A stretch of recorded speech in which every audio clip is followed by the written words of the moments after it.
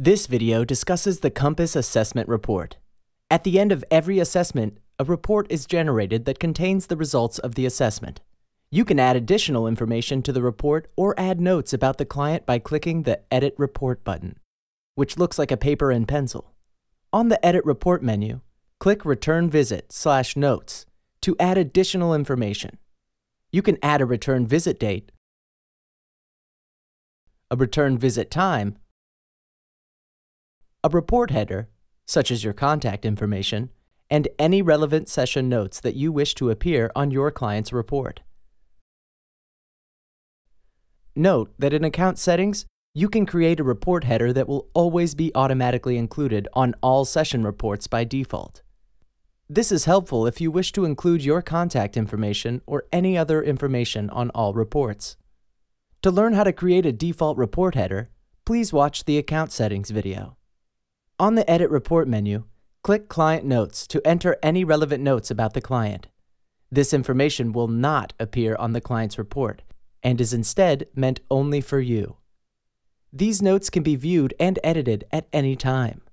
To learn more about client notes, please watch the Edit Client Info video. Back on the Edit Report menu, click Show Descriptions to hide or show the product descriptions on the report. A green checkmark means the report will include descriptions.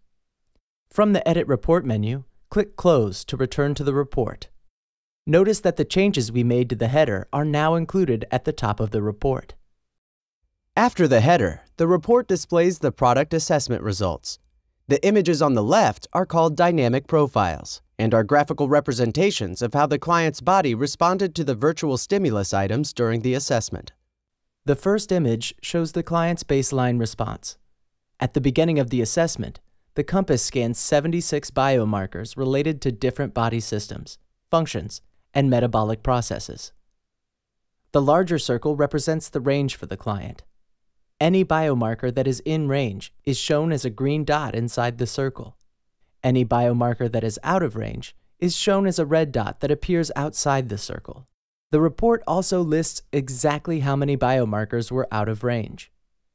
After the baseline assessment was completed, the Compass software analyzed the body's galvanic skin response to each product belonging to the product line in your software.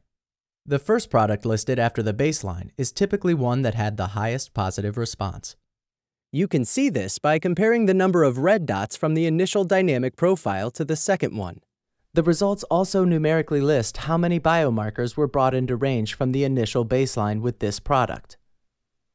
Since some biomarkers are still out of range, the report continues to display the dynamic profile for the next product and the number of biomarkers that were brought into range in combination with the first product.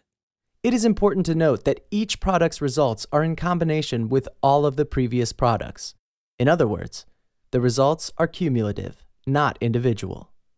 Note that the product assessment results often stop after all the out-of-range biomarkers have been brought into range. However, this is not always the case, and there may be times when a few biomarkers still remain out of range. Finally, the report ends by showing each of the product's descriptions. You can email a PDF of the report to your client by clicking the email button at the top of the screen. You can also print the report by clicking the print icon in the PDF toolbar. Finally, you can save the report to your computer as a PDF by clicking the Save icon. This concludes the video on understanding the Compass report.